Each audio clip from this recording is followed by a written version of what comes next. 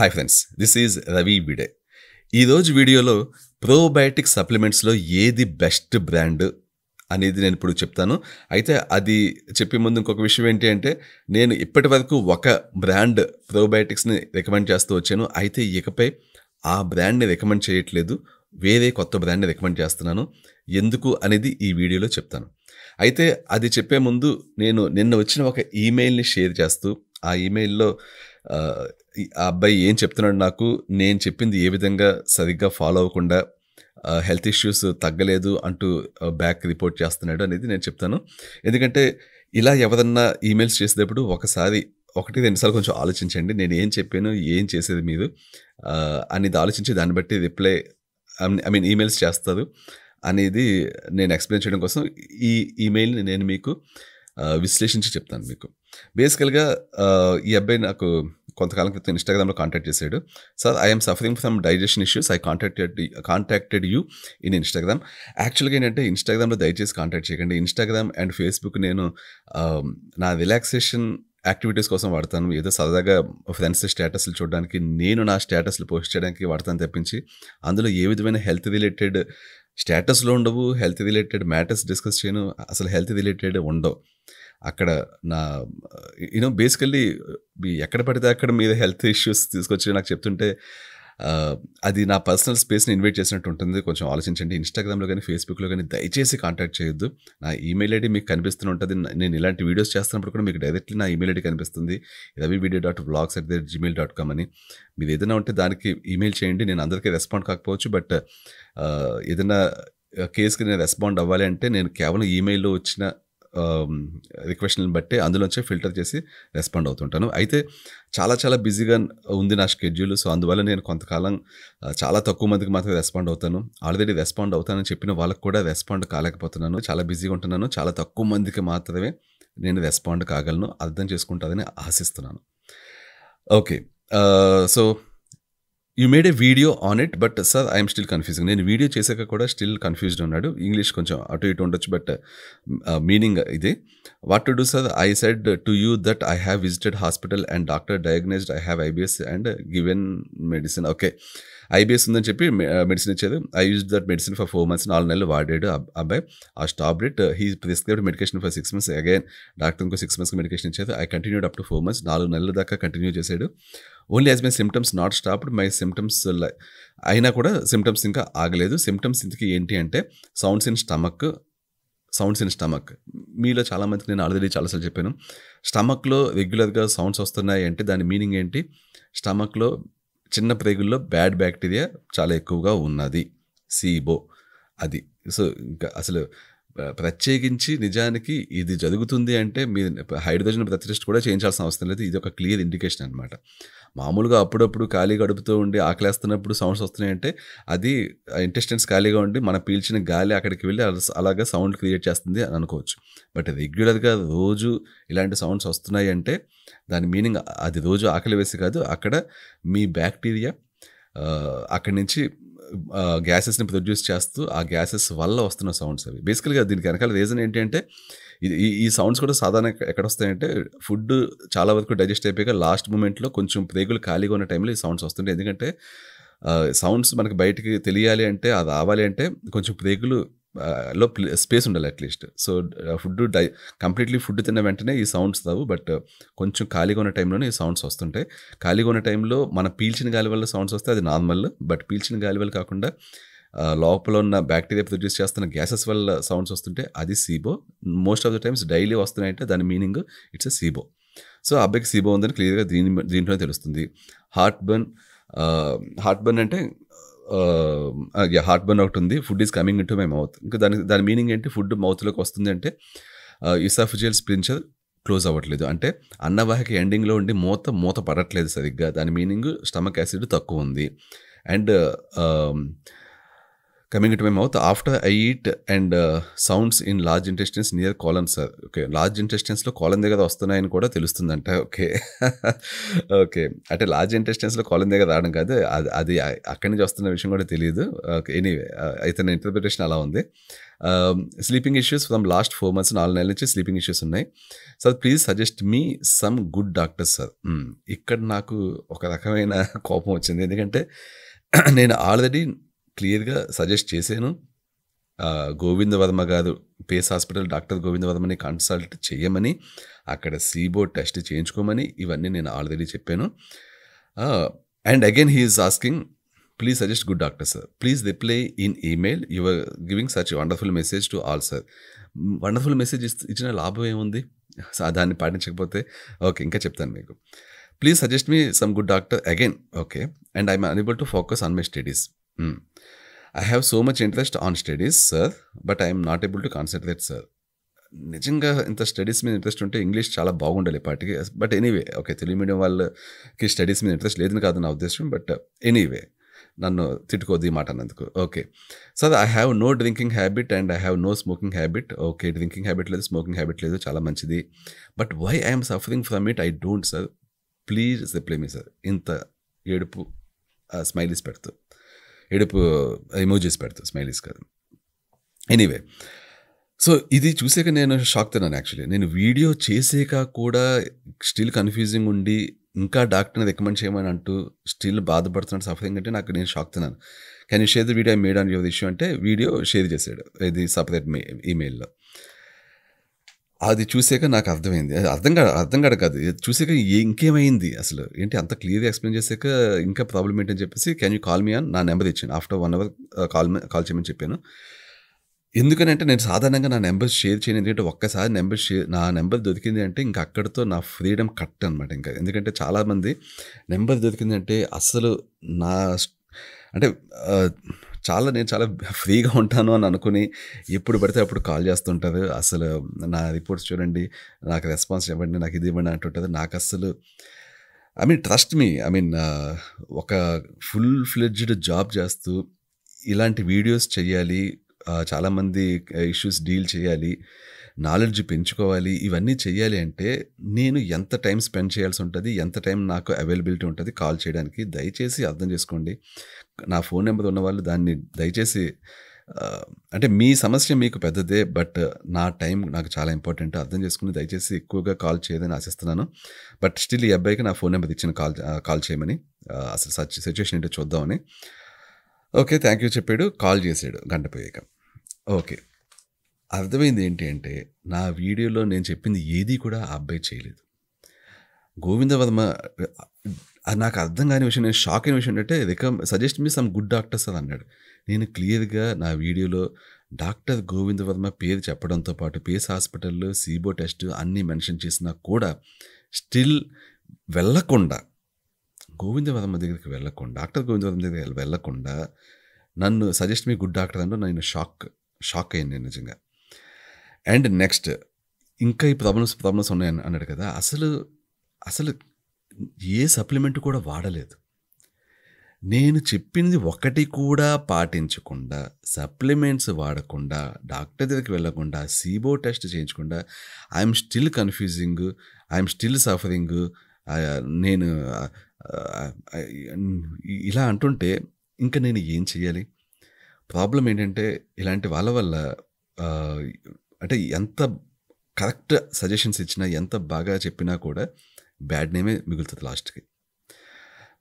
నాకు ఇలాంటి వాళ్ళ గురించి నాకు ఇప్పుడు భయమే. ఎందుకంటే అంటే ఒకటేంటంటే ఒక్కొక్కసారి నేను చెప్తున్నది చాలామందికి అర్థం కాదు, వాళ్ళు అర్థం కాలేదు అన్నట్లు ఉండకుండా, అసలు ఈ వ్యక్తి చెప్పింది రాంగ్ అన్నట్లు, అది పాటించకుండా నాకు తగలేదు అన్నట్లు ప్రవర్తిస్తుంటారు. డైట్ ఫాలో అవ్వదు, వర్కౌట్స్ చేయమంటే వర్కౌట్స్ చేయరు. వర్కౌట్స్ అనేది one of the solution, best solution. ప్రతి వ్యక్తి ప్రతిరోజు వర్కౌట్స్ చేయాలి, రెసిస్టెన్స్ ట్రైనింగ్ చేయాలి, కార్డియో చేయాలి. ఇవి చెయ్యదు, ఓన్లీ డైట్తో ఫిక్స్ అయిపోవాలంటారు. సప్లిమెంట్స్ తీసుకోమంటే తీసుకోదు, సప్లిమెంట్స్ గురించి చెప్తే కాస్ట్ ఎక్కువ, నేను ఎఫర్ట్ చేయలేను అంటారు. చీప్‌లో సప్లిమెంట్స్ చెప్పమంటారు. చీప్‌లో సప్లిమెంట్స్ తీసుకుంటే దానివల్ల సైడ్ ఎఫెక్ట్స్ వస్తాయి తప్పించి ఇష్యూస్ ఫిక్స్ కావు. సో, నేను నా బాధ్యతగా నేను సొల్యూషన్ మాత్రమే చెప్తాను. ఆ సొల్యూషన్‌ని పాటించడం, పాటించకపోవడం, దాన్ని ఎఫర్డ్ చేయగలగడం, ఎఫర్డ్ చేయలేకపోవడం అది మీ చేతుల్లో ఉంటుంది. తక్కువ బడ్జెట్‌లో సొల్యూషన్ చెప్పండి అంటే కొన్నిటికి సొల్యూషన్ ఉండదు. మీకు ఎగ్జాంపుల్ ఇప్పుడే చెప్తాను. ఓకే. ఈ ఎగ్జాంపుల్ చెప్తూనే బెస్ట్ ప్రోబయోటిక్ ఏంటనేది కూడా ఇప్పుడు నేను మీకు చెప్తాను. సో, నేను మీకు చాలా వీడియోస్‌లో చెప్పాను. నేను అస్సలు మిస్ అవ్వకుండా తీసుకునే సప్లిమెంట్స్ ఏంటి అంటే vitamin D3, vitamin K2 and probiotics. ఈ 3 సప్లిమెంట్స్ నేను ఎప్పుడు అనేక సంవత్సరాలుగా తీసుకుంటున్నాను, తీసుకోబోతున్నాను. అది కంటిన్యూయస్. కొంచెం ఫ్యూచర్‌లో నేను ఇంకొన్ని సప్లిమెంట్స్ బహుశా యాడ్ చేయొచ్చు. But at the moment 45 years కాబట్టి నాకు ఈ 3 తప్ప వేరే సప్లిమెంట్స్ అవసరం పడలేదు ఇప్పుడు దాకా. నేను ఇంతకాలం పాటు ప్రోబయోటిక్స్ తీసుకుంటున్నాను. ఇంతకాలం పాటు నేను రికమెండ్ చేసింది మీకు కంపెనీ యొక్క ప్రోబయోటిక్. సో, ఇదే నేను తీసుకుంటూ వచ్చాను చాలా కాలం పాటు. Last purchase on 25th April 2022. So, ఇది నేను కొన్నదే కాబట్టి మీకు ఇది కూడా ప్రూఫ్.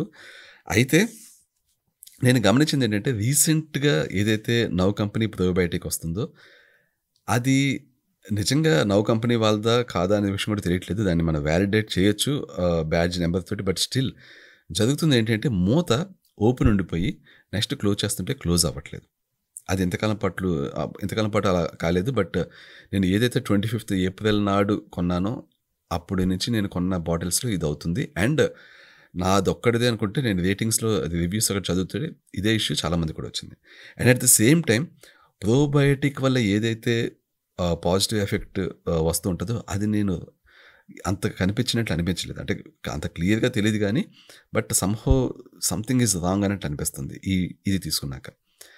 సరే ఇంకొకటి టెస్ట్ చేద్దాం సేమ్ ఇదే బ్రాండ్‌దని చెప్పి నేను ఈసారి 25 బిలియన్ కాకుండా 100 బిలియన్ ఆర్డర్ చేశాను. ఎప్పుడు 14th June. ఇది ఎక్స్పెన్సివ్ 5,000 ఇది.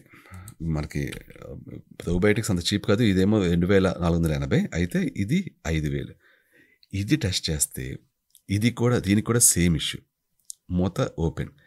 100 బిలియన్ తీసుకుంటే అట్లీస్ట్ ఏదో ఒక ఎఫెక్ట్ తెలియాలి కదా. ఇది కూడా సంథింగ్ ఈజ్ రాంగ్. ఇందులో ఏ ఎఫెక్ట్ లేనట్టు అనిపించింది.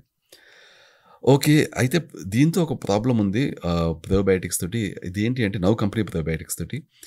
ఇది ఎప్పుడు కూడా చాలా కోల్డ్ ప్లేస్‌లోనే మనం స్టోర్ చేయాలి. అంటే ఫ్రిడ్జ్‌లో స్టోర్ చేయాలి బేసికల్లీ. అయితే నేను ఆర్డర్ చేసిన 14th June ఎండాకాలమే. ఏప్రిల్ కూడా ఎండాకాలమే. వాళ్ళు ప్యాకింగ్ చేసి ఎండలో తీసుకొచ్చినప్పుడు అప్పుడు బహుశా దీని పవర్ పోయిందా అన్న డౌట్ వచ్చింది. బట్ ఆ రిస్క్ అయితే ఎప్పుడు ఉంటుంది. నేను సాధారణంగా ఏం చేస్తుంటానంటే ఎండాకాలం పాటు ఎప్పుడు ఆర్డర్ పెట్టను. వర్షాకాలం కానీ చలికాలం కానీ ఆర్డర్ పెట్టి ఎండాకాలంలో అవి కవర్ అయ్యేలాగా 3 బాక్సెస్ ఆర్డర్ పెడుతూ వచ్చాను ఇంతకాలం పాటు. నాకు తెలుసు కాబట్టి దీని సంగతి. అయితే ఇప్పుడు ఏప్రిల్‌లో ఆర్డర్ పెట్టాను. అప్పటికి ఈసారి నేను మిస్ అయ్యాను కాబట్టి ఆర్డర్ పెట్టాను ఒక బాక్సే. అది సరిగ్గా పనిచేయలేదు.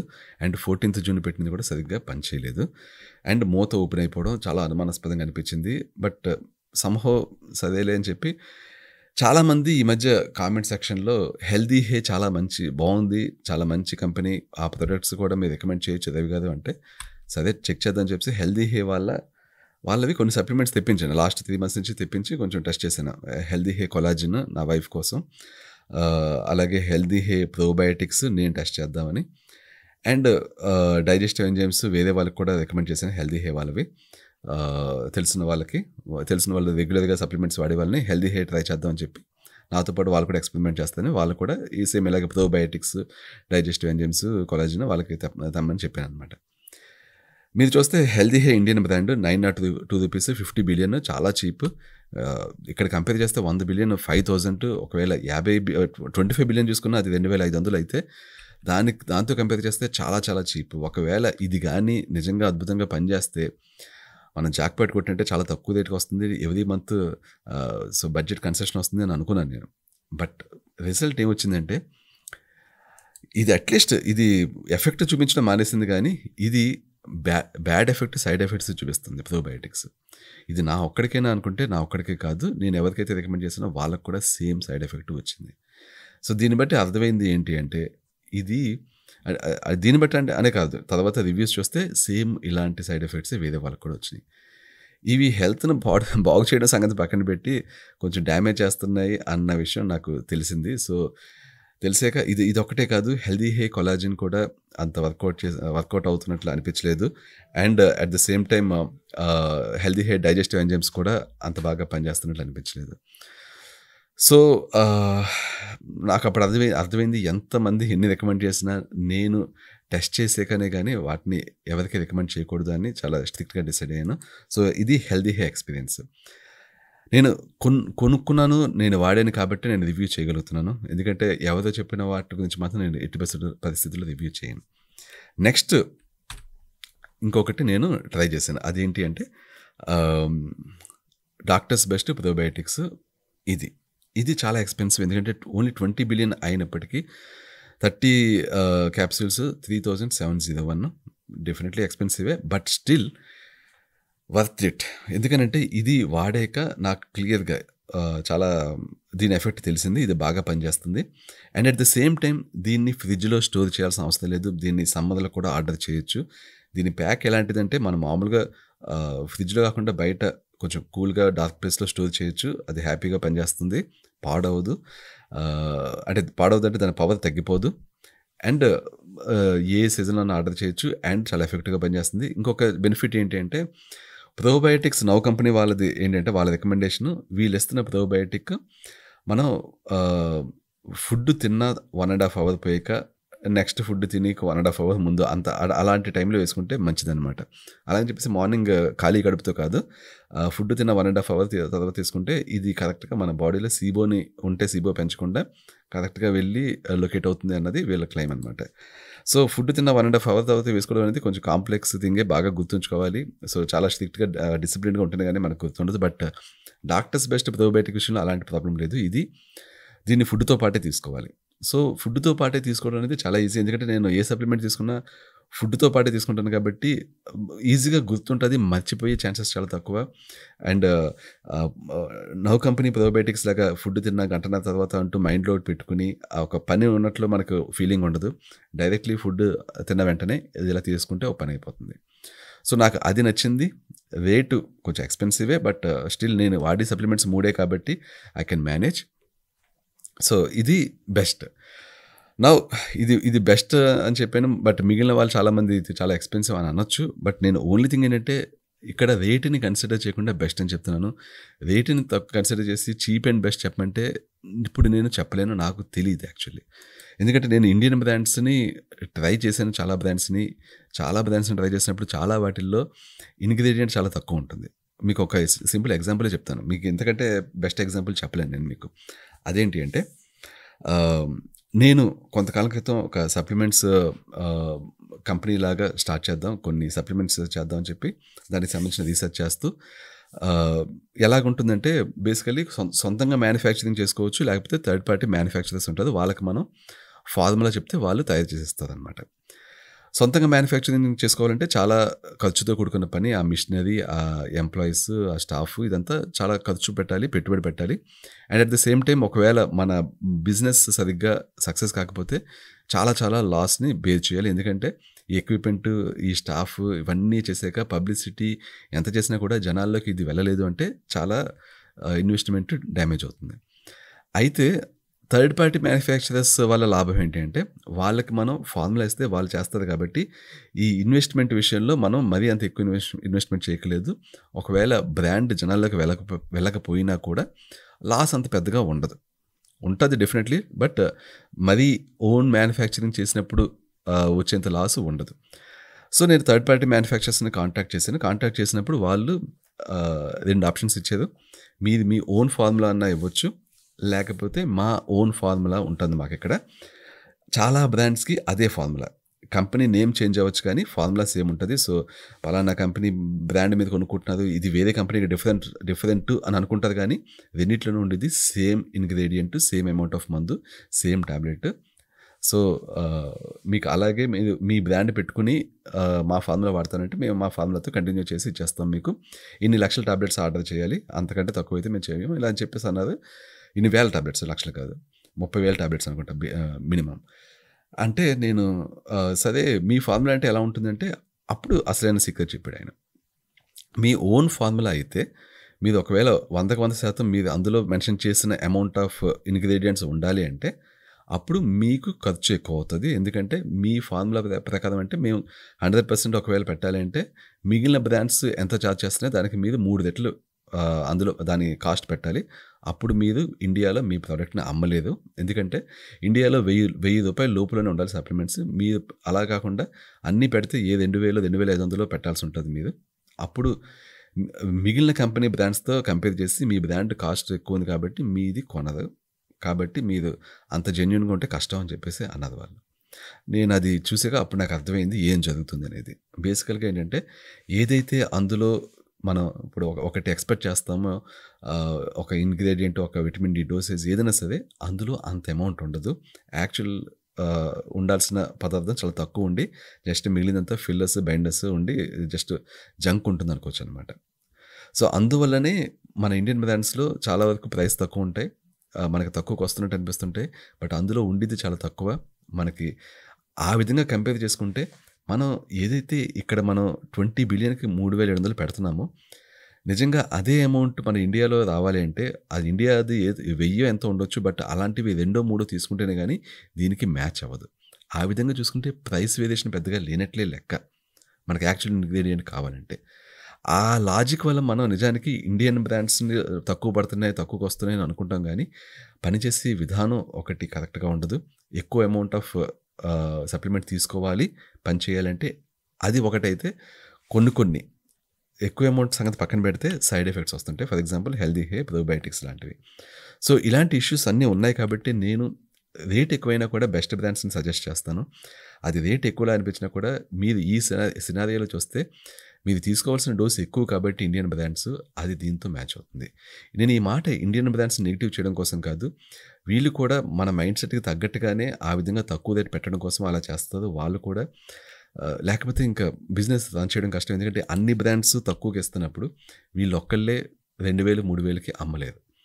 సో, ఇది తెలిసాక నేను కొంచెం నా ఆలోచనని ఉపసంహరించుకున్నాను. ఎందుకంటే ఇప్పుడు ఇలాంటివి ఇన్నున్న ఇంత తక్కువ రేట్‌లో వస్తున్నప్పుడు నేను కొత్తగా ఒకటి స్టార్ట్ చేసి దాన్ని 2000కో, 2500కో అమ్మితే ఎవరు కూడా కొనదనే విషయం తెలిసి అది ఫెయిల్యూర్ అవుతదని తెలిసి నేను స్టార్ట్ చేయలేదు. అది నేను ముందు సప్లిమెంట్స్ కంపెనీ పెడతా అని చెప్పి స్టార్ట్ చేయకపోవడానికి వెనకాల ఉన్న అసలైన రీజన్.